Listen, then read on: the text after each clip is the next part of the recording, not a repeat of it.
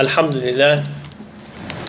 ثم الحمد لله رب العالمين والعاقبة للمتقين نستعينه ونستهديه ونستغفره ونؤمن به ونتوكل عليه من يهد الله فلا مضل له ومن يضلل فلا هادي له ونشهد أن لا إله إلا الله وحده لا شريك له ونشهد أن محمدا عبده ورسوله صلى الله عليه وعلى آله وصحبه وسلم وبعد أوصيكم نفسي في تقوى الله فقد فاز المتقون وقال الله تعالى يا أيها الذين آمنوا اتقوا الله حق تقاته ولا تموتن إلا وأنتم مسلمون. We begin by praising Allah and seeking His assistance, His guidance, His forgiveness, proclaiming our belief and our trust in Him. Whomsoever Allah gives guidance, the Quran tells us, whomsoever Allah gives guidance, none can misguide that person. And those whom Allah has not provided guidance cannot be provided guidance by any. We affirm that Allah alone is His worship, subhanahu wa ta'ala, and that He has sent prophets and messengers throughout time. And we affirm that this process has concluded with the coming of Muhammad sallallahu alayhi wa sallam.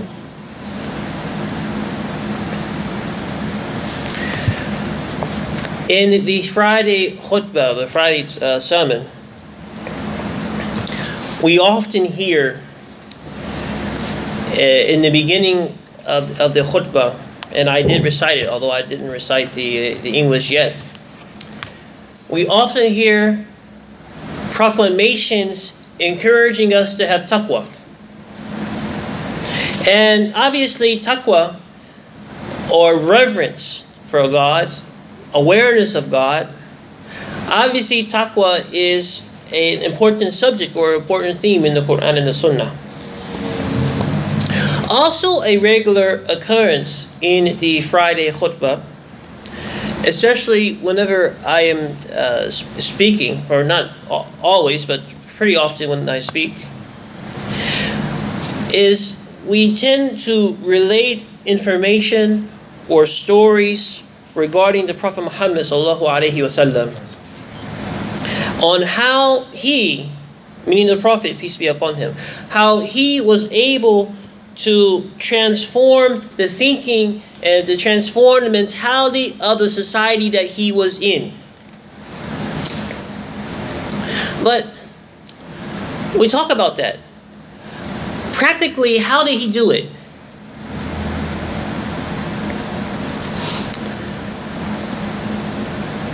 I would like to propose that the answer to that is found within an important aspect of religion, meaning that Islam is no different from other religions in this regards. All religions have this particular thing in common, but Islam has it put in a pretty special way.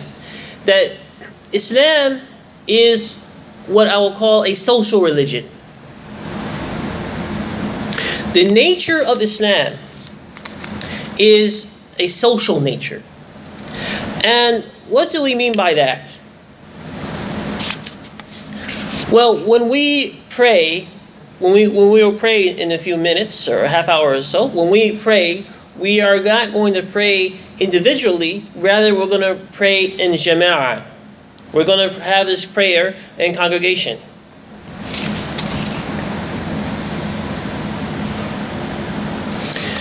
And obviously Jumu'ah and Jama'ah, obviously they are from the same root. They both have to do with coming together, with joining something. It has to do with togetherness. And the Jama'ah, praying the Jumu'ah is so important. It's so important that when we pray 2 rak'ahs. We don't pray 4 rak'ahs. Rather, we pray two rak'ahs. And if by chance someone arrives at the masjid and the Jama'ah, the Jum'ah prayer has already occurred, the person came late, then he has to pray 4 rak'ahs of dhuhr. He cannot pray the Jum'ah because it's not Jum'ah anymore for him. And if just as if a person is at work, he can't come to the prayer, or he's at home and just can't come to the prayer, and it's Friday, he doesn't pray 2 rak'ahs, he has to pray 4 rak'ahs. But here we have to pray 2 rak'ahs.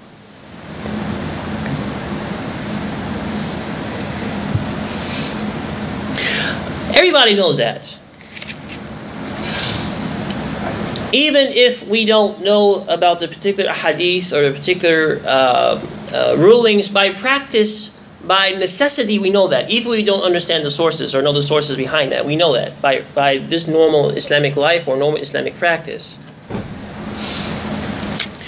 But there is yet another thing, is that we have 5 daily prayers, and most of us tend to pray them in our job, or we pray them at our home, or we pray them wherever. But we have it in Islam, the importance of offering the same prayer, again, in Jama'ah. So other than just Friday, Monday, Tuesday, Wednesday, Thursday, Friday, Saturday, Sunday, offering the 5 daily prayers in Jama'ah, in the masjid, in Jama'ah, in congregation.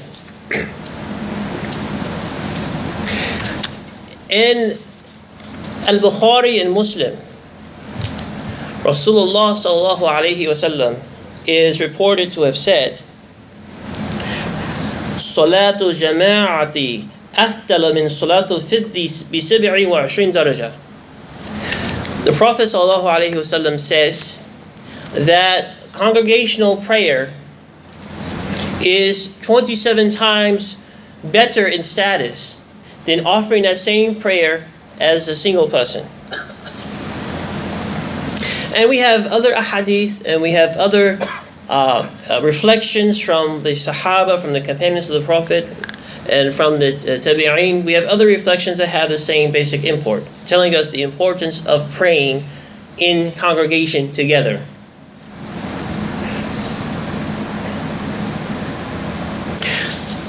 Why? It is because, why is prayer in congregation considered more valuable than praying the same prayer, offering the same prayer by yourself? The answer to that is that praying together, praying in Jama'ah, it becomes the basis for forming strong relationships. And it is relationships with people. It is relationships with fellow believers. It is this more than any other factor. It is this which plants the seeds of reform, or plants the seeds of becoming better, plants the seeds of reformation. Is being around people who have the same belief, being around people who are experiencing the same struggles. To use a silly example, I know this is a silly example, but I'm going to use it anyway. You cannot expect to, if a person has he has a habit of cocaine, of using cocaine, he or she cannot expect to drop that habit if they are on a regular basis with the people who are doing cocaine, because obviously their actions will influence them. So the relationships that are formed as a consequence of praying together, of being together, it is this which forms a foundation, or forms the potential as a foundation for reform or for change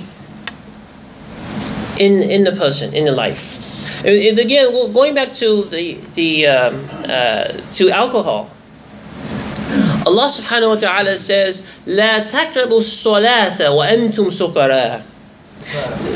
Don't come to prayer while in a state of drunkenness. Isn't that right? You don't want other people to see you in your state. So Allah gives this revelation first before He gives the absolute prohibition of alcohol.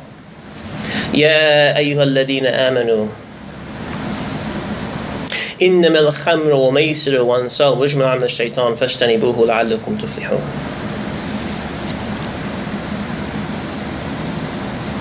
So it is the relationships that the bonds that are formed with believers, with sincere believers, that allow us to change or allow us to become reformed. Now, it may happen in a slow pace, or it may happen in a fast pace, but it does happen. And besides that, bonds with sincere believers that cross ethnic lines, that cross class lines, and even in certain respects to cross sectarian lines. Relationships are formed and strengthened even across these divisions by the act of offering prayers together. So the outgrowth of that, the outgrowth of this subject, is that Muslim men need to marry Muslim women, and Muslim women need to marry Muslim men. Now we're trying to look at big picture. How else are Muslim men going to marry Muslim women, and Muslim women are going to marry Muslim men? How else is that going to happen except by having ties with fellow believers in the mosque of Allah? Similarly, our children need friendships. They need to play with other children, other Muslim children. This isn't to say that there's something wrong with non-Muslim children. I don't want to give that sort of impression. But nonetheless, Muslims have to have social relations with each other.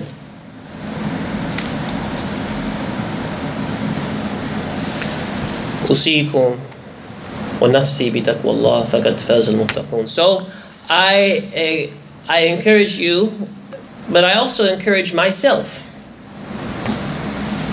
to pray more in the mosque, not just the Friday prayer. I encourage you, as I encourage myself, to pray more in the mosque through the week.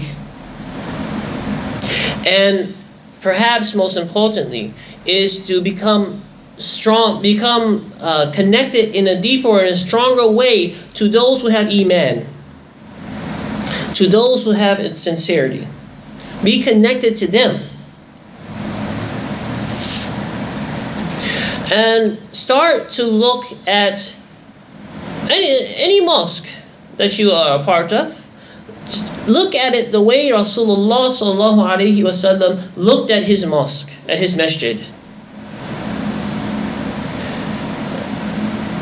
It was looked at or treated as a community center. It was treated as a community center.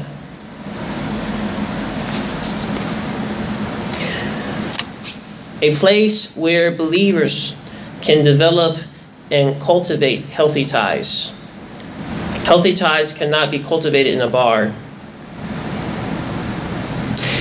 Healthy ties cannot be cultivated in any place in a better way than the mosque of Allah, than the place where people come together for no other purpose except the worship of Allah subhanahu wa ta'ala. وَأَنَّ الْمَسَاجِدَ لِلَّهِ فَلَا تَدْعُوا مَعَ اللَّهِ أَحَدًا. We conclude the first section of the khutbah with a prayer to Allah Jalla Sha'nuhu to join us with the righteous and to not join us with the people of iniquity. أقول قولي هذا وأستغفر الله لي ولكم.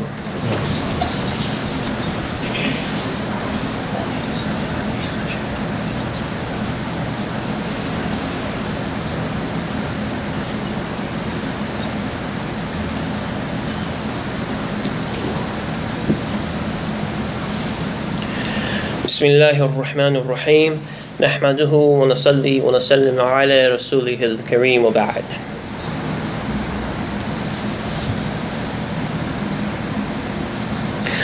We need to improve or advance our Islamic status,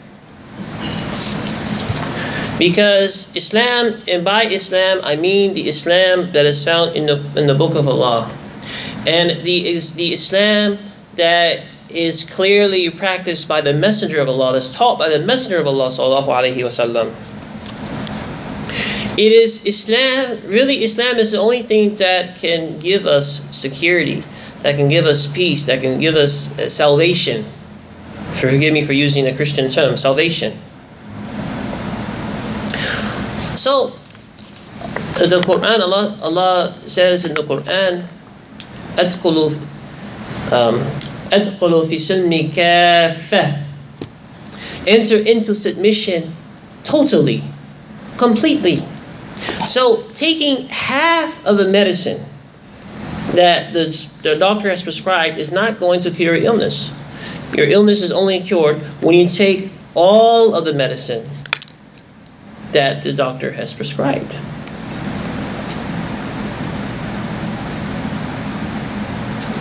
So, what the third thing that I'm reaching at, or the third point I want to make in this, is that our thinking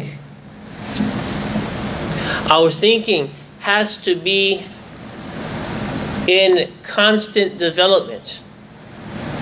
Meaning that if we are Muslims and we're taking this seriously, if we're not taking this seriously, then these words don't apply. But if we seek to take Islam seriously, then we have to be willing and able to grow Islamically. And I don't mean just and wearing certain clothing and being able to out-argue people. I don't mean necessarily that, but rather what I mean is our thinking has to become more in line with the Quran and the Sunnah. The way our worldview, the way we see things, has to be in line or in accordance with the worldview that is proposed by Allah and His Prophet.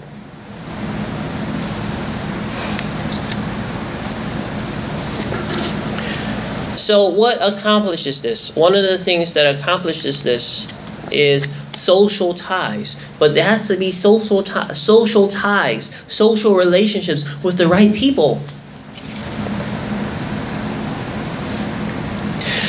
Because our views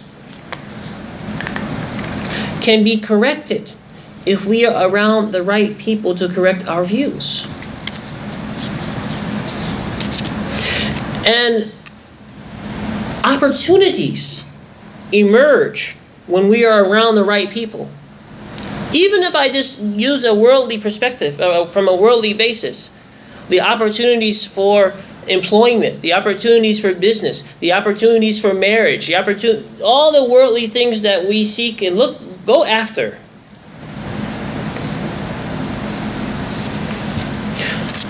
Those worldly benefits, or the potential to achieve those worldly benefits, increase when we are around the right people.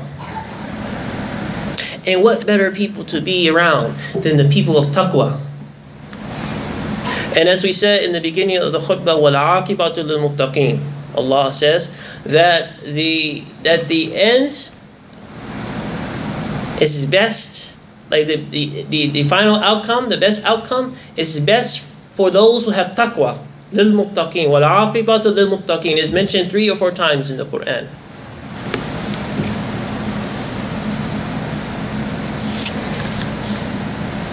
So, if it is possible to stop by the masjid, or any masjid for that matter, during your week for prayer, then do so. And most importantly, connect with those who can help us to develop Islamically. I would dare say that after Jum'ah is over, at least say salam to the brother to your right and to your left. I'm not telling you to give me your credit card information. You can give me your credit card information. It'll be safe, I promise you. But to the person you don't know, at least say salam alaikum, my name is such and such. Nice to meet you. At least that.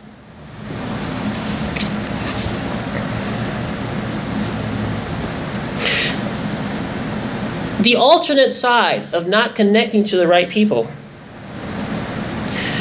or I should say the alternate side of this, is to avoid the company of those who cannot help us to develop Islamically. Avoid the company of those who knowingly or unknowingly seek to hold us back, seek to keep us away from Allah, they seek to keep us away from Allah's guidance. There are such people, I shouldn't say people, but there are such forces, there are such influences out there in the world that really seek. And sometimes it happens in petty, small ways, and sometimes it happens in major ways. Let me share this story. I've heard variations of the same story from different people, meaning they've all experienced this. Someone accepting Islam, and they are with friends, in quotation marks, or with family, in quotation marks, and they sneak some bacon or sneak some pork into their food.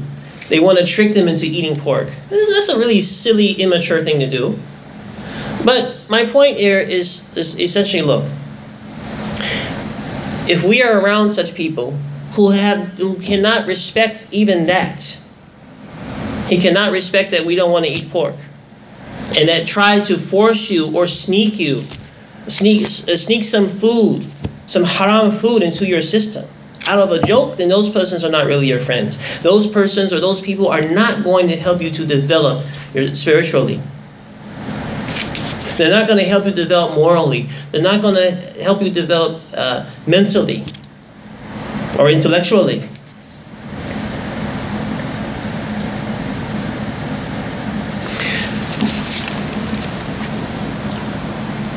The lives of the prophets of God, with no exception, alayhim as-salam, the lives of the prophets of God, when you read the stories of the prophets of Allah subhanahu wa ta'ala as given in the Quran,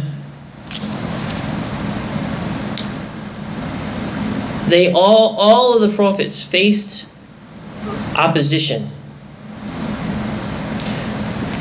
And not just political opposition, but all of the prophets of Allah, and especially the followers of the prophets of Allah, because the followers are obviously weaker than the prophet. They faced opposition to their development and to their progress, meaning their opponents were opposed to them growing as people who would be submissive to Allah. Why is it someone else's business whether you submit to Allah or not? But for some people, they say it's their business, and they try to put hurdles in stopping you from connecting to your God, to the one and only God.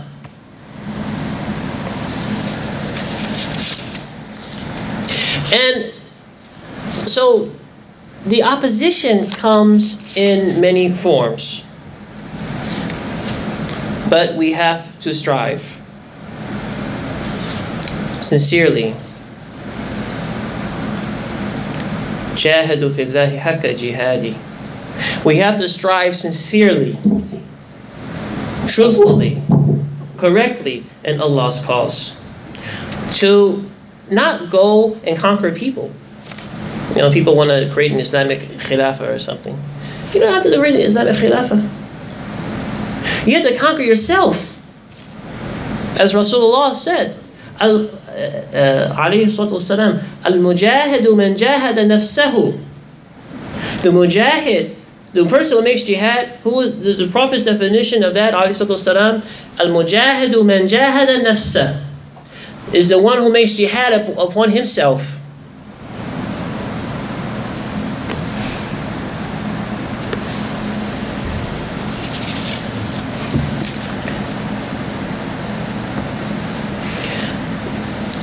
So we have to strive, and we can't give up until death. To be honest, we can't give up until we're dead. To grow in our dedication and our seeking to be connected to Allah subhanahu wa ta'ala, to have not only sound body but sound mind. So we pray to Allah subhanahu wa ta'ala that He gives us not only sound body but sound mind. We pray to Allah subhanahu wa ta'ala that He strengthen us upon this deen. Ya muqallib al-qulub, thabit qulubana ala dinak. Allahumma arina al-haqqa haqqa warzuqna ittiba'ah, wa arina al-batil batil warzuqna ijtinabah.